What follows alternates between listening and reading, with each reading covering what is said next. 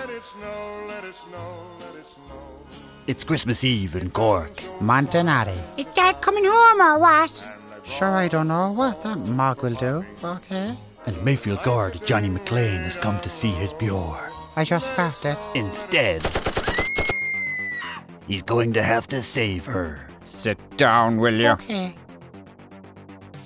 High on top of the county hall, 12 fellas from Limerick have gone lula. I'm about to read you a lesson about the real Rebel County.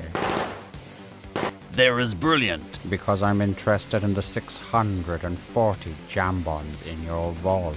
As they are knackers. I'm telling you, my head is harder than a bullet. Let's see.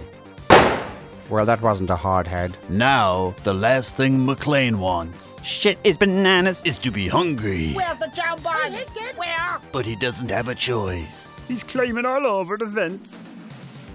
That's the job. I'd like to order a 12-inch pizza. Only do orders for collection only. I'm at the top of the county fucking hall, you spanner! They'll make a statue of us standing like this one day. The jambons are on the 15th floor under a photocopier. Wrong guess, you gummy. And I rubbed that walkie-talkie off my hole. Could you do me one favor and do an impression of a cowboy? Yippee-ki-yay, motherfucker! You just destroyed a building. And I am in charge of the situation. Well, I've got news for you. I ordered a pizza under your name. He's alone, he's hungry, and he can't find out what happened on EastEnders from anyone down here.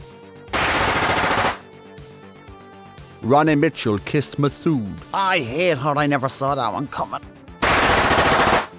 I want pastry. You will get them. Only Ronnie Mitchell could drive John that crazy.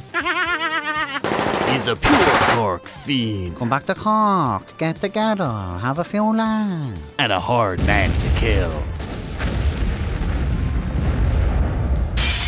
Bruce Willis, Die Hard. Got invited to the Christmas party by mistake. How new?